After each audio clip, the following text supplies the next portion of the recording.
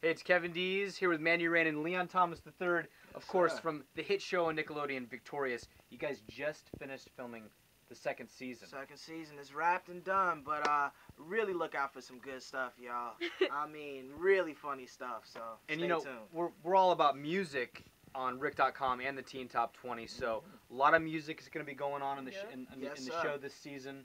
Actually, a record I wrote ended up in the second season, so look out for it. It's called 365, and just check it out, man. It's pretty hot. And Mandy, I know you wanted to know about this, and Leon, you're tight-lipped. I did hear a rumor that Kesha might be making an appearance on the show. I know you can't deny or confirm these reports. Yeah, I can't deny or confirm anything, but what I can say is that Kesha's really dope, and her new record, Blow, is pretty hot.